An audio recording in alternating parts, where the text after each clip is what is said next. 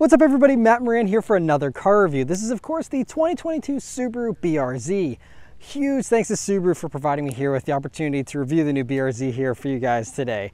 So about the all-new second generation BRZ. Well, I think it's a really nice look up front here. You know, they did a really nice job of making it a little more elegant looking, I think, but also making it still more aggressive. And actually today is my first time ever seeing this car in person. And there's a lot of stuff that really pops that you don't really see on pictures as much. I mean, so you have even this little BRZ logo here in the corner of the headlight. I also love that grille. They reimagined that grille. It's kind of a similar theme to the before, but you see how it has those parts that kind of jut out, and I never even knew it had that here on this new one until I actually got up close to it. It actually gives it a lot more aggression. I also love just all the dimensions you have going on here. Like you have a little bit of a front lip, but then it kind of blends into the body colored look here whenever you go towards that air vent there in the front. And that air vent is also really cool. They said they actually learned from shark skin. So you'll see that little pattern you have on the outside of the plastic there. That actually helps with aerodynamics just a tiny bit as well. And there's a ton of attention to detail. They really, you can tell they went 110% with this car with how well they thought through everything. So of course that vent is functional. It does help with the airflow here coming onto the wheels. And then you'll see there's also another functional vent on the fender here, and that kicks right up into these side skirts, which also sweep out and help with airflow as well. And it's a really cool look too, in addition to just being, again, very functional. You can tell they really obsessed over the aero in this car. So I mean, you even have those little spats there on the rear wheel wells, and then you have those little aero curtains there also even on the taillights. I mean, there's all these little things, so they help to really smooth out the airflow here in this vehicle to help it mostly to have better stability. That's their goal with all these aero changes, is to help it with the handling and especially the stability both in straight line and whenever you're cornering at speed. I also really love this darker blue color, although of course you can still get it in World Rally Blue. Thankfully, there's just none here on this program for us to shoot, but they actually added an inch of length to the vehicle, which is cool. It's also 0.4 inches lower, so they really kind of stretch things out a little bit. You also have a 0.4 inch wider rear track. I also love in the back there how you now have the license plate that's now down in the lower part of the rear bumper instead of in the trunk lid. And actually that was one little thing they did to help lower the center of gravity just a tiny bit more. I also love how the reverse lights there also kind of mimic the Boxer engine layout. Another cool little touch there. And yeah, I mean, just some nice exhaust tips there in the back, although I do wish those exhaust tips came out towards the end of the rear bumper there. They kind of stop a little short. But other than that, I think it's a really great look out back. I really actually like those taillights too. They have some extra dimension to them that you might not be able to notice in pictures, but they're a little more complex looking than just the flat look that they might have in the pictures there. And I think just in person, this car looks really, really good. And I think they did a great job on improving the styling. Whereas for the interior of the BRZ here, so they made a lot of really nice improvements here for the 2022. I think they made all the right improvements. And I also love that most of the main things are standard features. So whether you go for a base model, the premium, or you go for the limited here, both trims give you most of the stuff that you want. It really just comes down to, do you want the Alcantara or cloth, and do you want heated seats or non-heated seats? There's a few other little differences, but I mean, those are the main ones here on the interior. And so first off, yeah, sitting down in these seats, I really like these seats. I like that the Alcantara is perforated now, which helps a little bit, although we were out on the track and it was pretty hot, and I still feel like these seats don't breathe great. I'm just not a huge fan of Alcantara seats in general, but also these seats are completely redesigned. So they're lighter than the old seats, and they also actually did a bunch of very advanced analytics on these seats in order to reduce the pressure points. So it puts less pressure on your lower back than it used to, and basically everywhere on your body that you're coming in contact with the seat, there's less pressure. It spreads that force out a little bit more. So these seats should actually be a lot more comfortable, especially on longer drives. So that is one really awesome thing. The bolstering has been improved, all that. So a completely new seat, and they really put a lot of thought into these seats, and I really like them a lot. And here in the Limited, they are, again, heated. And if you're someone who doesn't like the red stripe here on the seats, if you go for the base cloth seats, you still do have the red stitching on the sides, but you don't have the red stripe here in the middle. So a little more subtle with that black cloth on the base trim.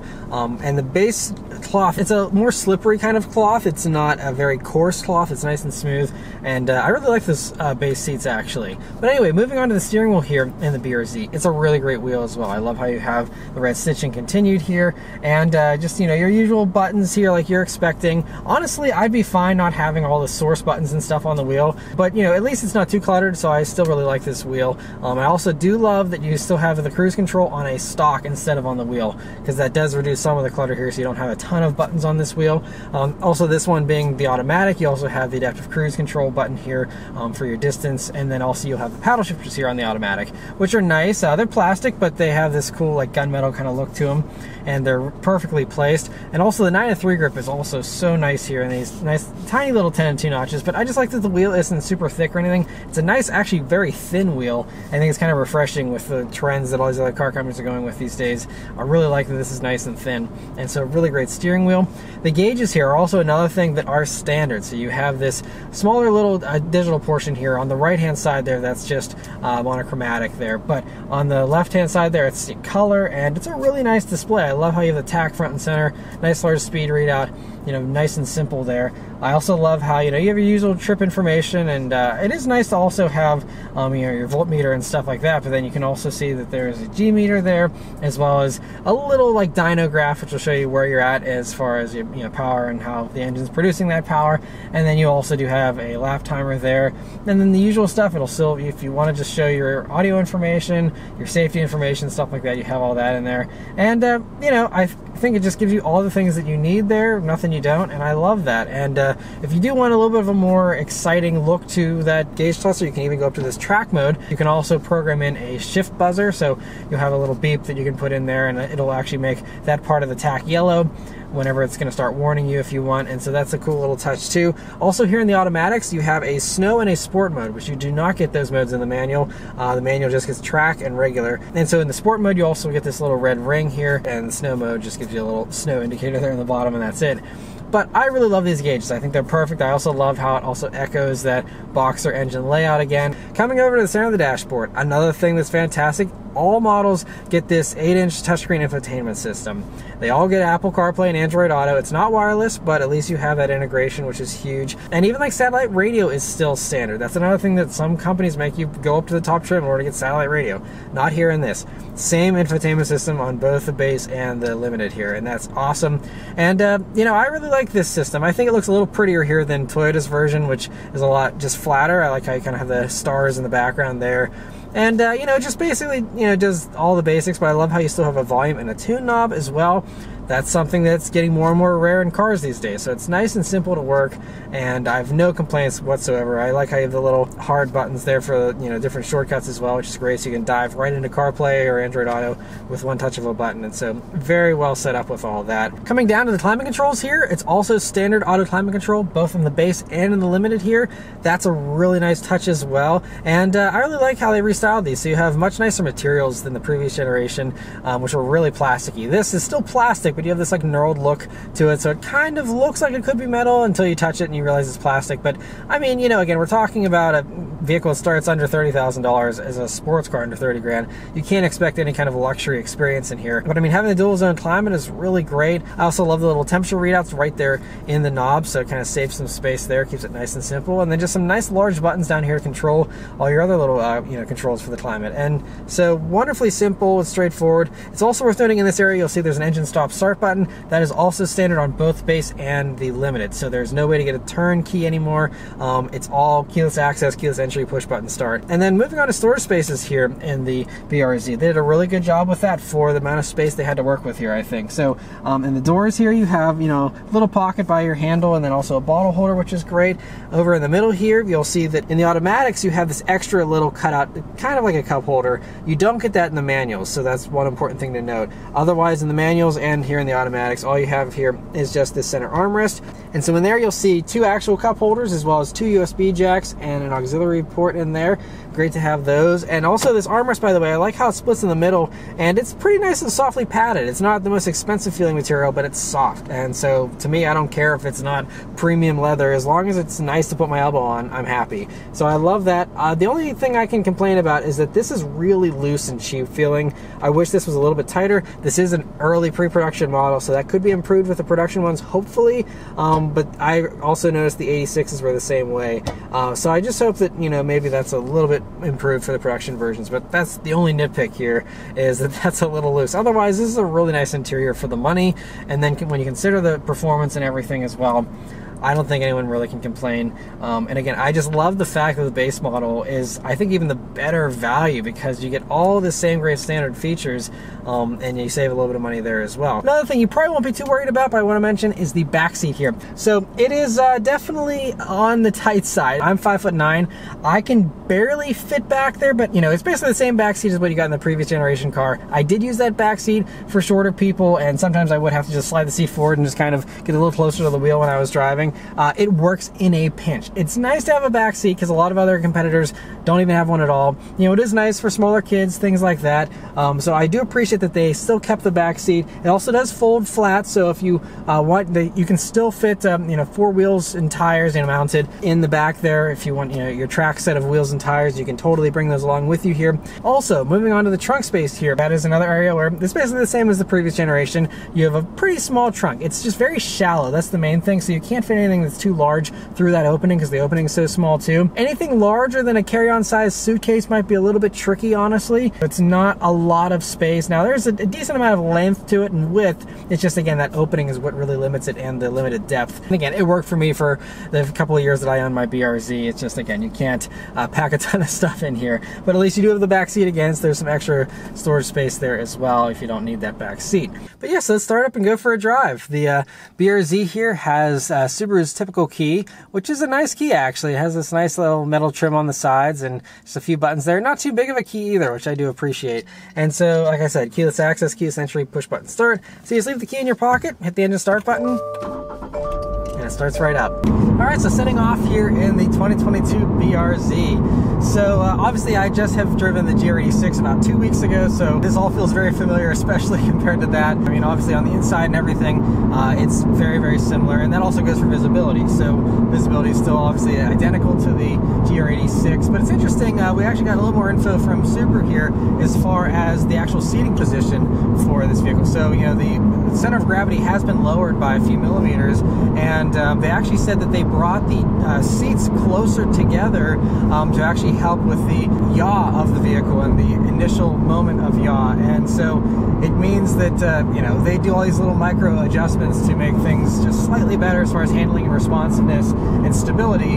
And so you probably won't notice that coming out of the old car into the new one, but it's just those little details that, you know, they were able to pinch in the roof a little bit more. And so it gives you definitely a unique feel compared to the old car, even though there are a lot of things that are very familiar. Another thing I really love about this new 2.4 liter flat boxer engine here is that you have a lot more torque now. You know, they said torque comes on 2,700 RPM sooner than before. So 3,700 RPM is when you're making that peak torque of 184 pound-feet. And so it means whenever you're just kind of loafing around, you know, at around 3,000 RPM or so, it just has a nice pickup, where the previous car just felt a lot more dead. And you know, so it's really nice as far as that goes. It means it's a lot more daily drivable and a little less frustrating whenever you're actually trying to get moving. And you know, as far as everything else goes, I mean, this is still, you know, a lightweight, simple sports car, so you still have a decent amount of road noise, you know, all those types of things, but you know, you're not expecting, you know, a ton of refinement in a vehicle like this. But you know, you'll just notice, as you can probably hear on camera here, it's a little noisier than what you get with you know, some of the more heavy sports cars out there that might be a little more powerful. They've also improved the torsional stiffness by about 50%, they said, and so that, combined with, again, the lower center of gravity and the retuned suspension and stuff, means that you know, you have a vehicle that still is so direct and precise with its handling, and these corners aren't super intense. We will be going on the track later today, as well as on the autocross course, so we'll be able to kind of really push the handling, you know, in those two areas. But you know, as far as out on the road here, you know, it's still just very easy and confident. And Subaru said whenever they were tuning the suspension, especially compared to Toyota, that Subaru just wanted the vehicle to do exactly what you're expecting it to do, and they wanted it to be predictable, maybe a little bit more so than the Toyota, which might be a little over-eager with the way that is set up.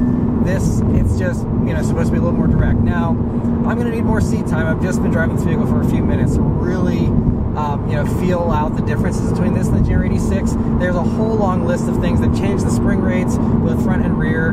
There's different mounting points for the sway bars. You know, they did a lot of different changes. Even like this has aluminum front knuckles versus steel front knuckles on the Toyota.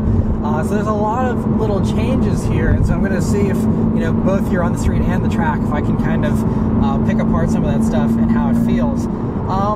I think here on the road, though, so far, my first off-the-cuff impression is that it feels obviously very, very, very similar. I'm struggling to feel any differences that are really jumping out at me, but again, I will have to drive this a little bit longer and see. But I mean, it's still a really great driving experience. I mean, I absolutely loved the GR86, and this is just, you know, the same great goodness. You still have that active sound enhancement, which I really like. I think it actually adds a lot of nice growl to this engine. Also, it's worth noting that this one I'm driving here is the limited model, so that means we have the Michelin Pilot Sport 4S tires.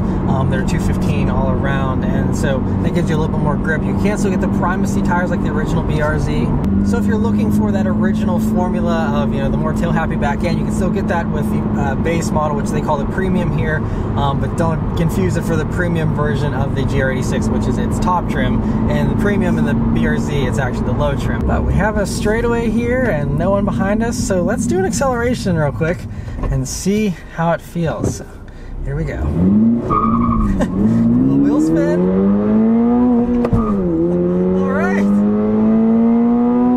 Still pulls really strongly all the way up to that, you know, basically 7,500 RPM red line, and yeah, it feels great. I love this power plant. They just fixed everything about the old one, and I love it. So you have 228 horsepower, 184 pound-feet of torque, and 0 to 60 they're saying is 6 seconds now, which is enormous. That's a 1 second improvement over the old manual transmission car. And what other performance vehicle from one generation to the next gets 1 second full faster for its 0 to 60? It's pretty rare. I mean, that's an enormous performance leap. The automatics are even of a bigger leap. Those actually went from an 8 second 0 to 60, believe it or not, to now a 6.5 second. So it's an even bigger improvement. And honestly, there's actually been some magazines already testing these that have been getting in the 5s for the 0 to 60 times. So this isn't a slow car. You could argue that, you know, maybe it wasn't super punchy for the old one, especially, again, if you caught it in that torque diff. But this car is not slow in any way. I mean, yes, if you're lugging it in 6th gear, it's not going to feel powerful. But, I mean, aside from that, I mean, it's punchy. It's just a vehicle that you can't be scared to floor it. You know, it's a vehicle you can actually floor it and not be immediately thrown in jail. It's kind of nice. You know, you can just exploit the whole engine. There's a nice large power band, unlike most other vehicles these days where you have a red line of 6,000 RPMs or something. You know, this, you have that nice large, you know, power band, and it's a lot more character with this engine. I really feel like this is kind of like the ND1 to ND2 Miata, where they really improved that motor, made it a lot more exciting. This is kind of the same thing. But yes, that's my first taste here out on the street, but I'm going to hit the track in the autocross course now, see how it performs there, and then I'll come back and finish up here back on the street. Alright, so now I'm in the automatic BRZ here, and it's kind of cool to be able to drive the automatic on the streets here, because with the 86 I didn't get a chance to try the automatic on the street. And so, you know, I think the automatic, yeah, you give up a half second for the 0 to 60, and obviously my pick would be the manual. But this automatic is really smartly programmed. Whenever we were out on the track in the autocross course, you know, it held gears really well, especially whenever it starts sensing G and then you're going around corners aggressively. It'll hold those gears, and it figures out without you even needing to do any kind of special drive mode as far as, you know, giving the vehicle an idea of what it needs to do. It'll just automatically figure it out, hold the right gear, and it works really well with that. Now, we can even try out the paddle shifters here. So there's a delay there. It's the typical Eisen 6-speed, you know. Yeah, it's sluggish, so it's not a great manual shifting experience. But I think if you just leave it in the drive mode, you know, it'll figure it out pretty quickly on its own. I think it's fine. But, you know, clearly, I mean, I'm glad that they offer the automatic. I think for those who sit in grueling LA traffic or something like that, this can make some sense. You still have the same great, awesome handling and all that. It's just that you have a little bit less involvement. But, you know, hey, I think anyone that buys one of these cars is making a great choice. And so if you go for the automatic, I don't fault you. But I personally think the manual is probably going to be a lot more fun. And, like, I mean, we've already seen it's definitely faster in a straight line, too. But I'm going to go ahead and just do an acceleration here in the automatic and see how it does. Here we go.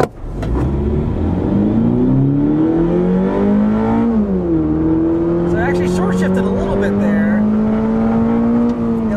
around 7,000. It doesn't go that last 500, but that's understandable because this actually makes peak horsepower at 7,000 RPMs. So that extra 500 is kind of wasted anyway, technically. Obviously, it's fun to still rev it out, but I can see why the automatic's doing that. But yeah, so one thing though that I'm noticing here is that the steering is definitely, I think, a little lighter in this. It feels like it was a little heavier, and I feel like I felt maybe a little bit more through the steering wheel in the GR86 than I do here in the BRZ. Now, it still feels great. It still is really great direct steering. I mean, it has a very quick, steering ratio, very sharp. It's only 2.5 turns lock to lock. So I mean, very, very eager to dive into a corner. But I think I'm just noticing I feel like the steering felt a little more alive, and just, yeah, I just feel like I like the steering a little bit better in the GR86 if I'm really, again, nitpicking here back and forth. But that's, I think, honestly, probably the biggest change that I noticed here on the street. Now, on the track, I definitely noticed that you had, I think, a little less tail happiness here in the BRZ. It felt a little more neutral. It kind of wanted to understeer a little bit whenever you were being an idiot and like giving it power in a corner too early, versus the 86. It seemed like it would kind of want to rotate a little bit more. And of course, with the extra grip of the Michelin Pilot Sport 4 tires, it does have plenty of grip, and that is going to hold back how tail happy this vehicle is. But even with those same tires on the GR86, I just noticed that it seemed to be a little bit happier to drift, and also that whenever you were mid-slide, I found it a little easier to manage in the Toyota than in this. This was still very easy, and honestly, I actually really like the sport mode here in the automatic, because it kind of gave you a little bit more slip, but not quite as much as the track mode, and I kind of found that to be like a little bit of a Goldilocks whenever we were on the autocross course.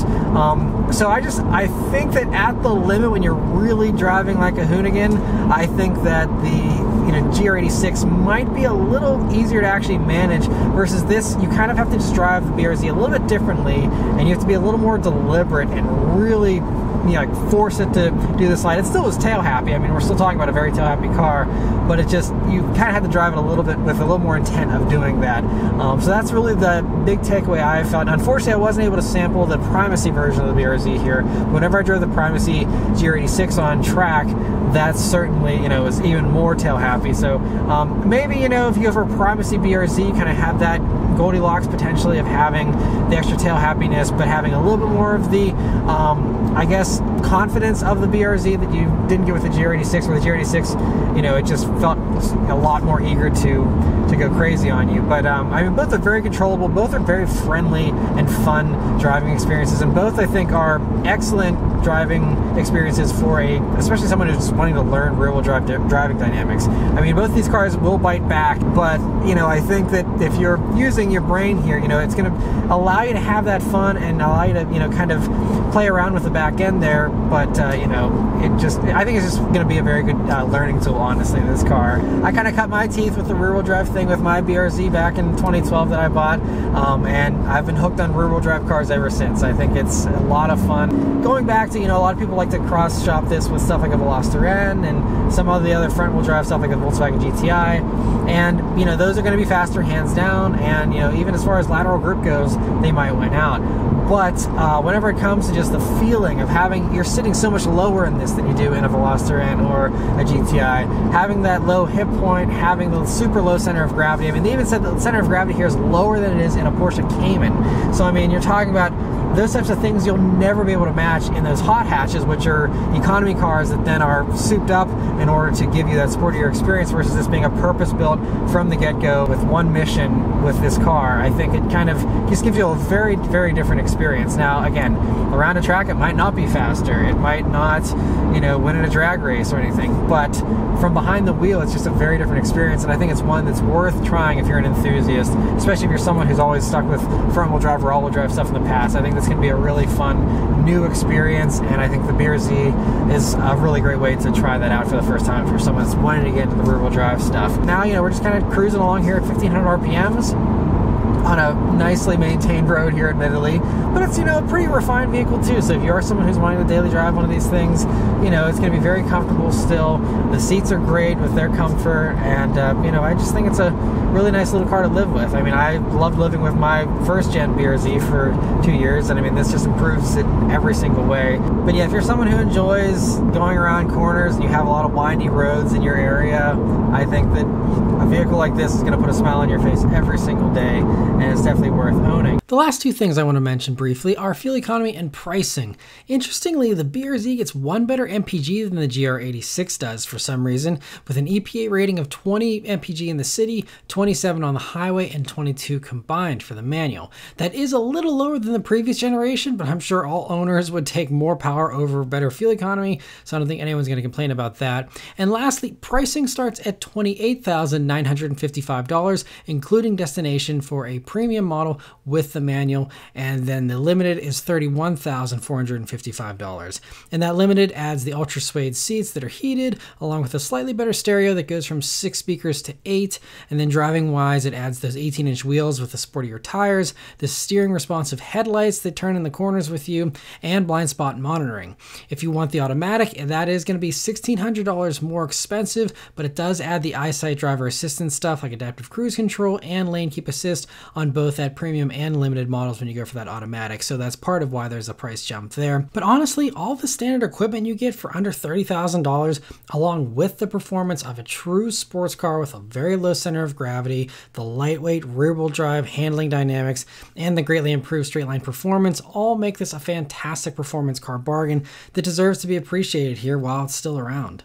But yeah, so that's about all of my thoughts. I'll definitely be doing a follow-up video once I get one of these as a press vehicle to live with it for an actual week and have more thoughts on my own back roads and stuff. So definitely subscribe and stay tuned for that video down the road. But in the meantime, this is a great first impression of the BRZ. Again, it's just a different character, just like the previous generation. They kind of were tuned differently.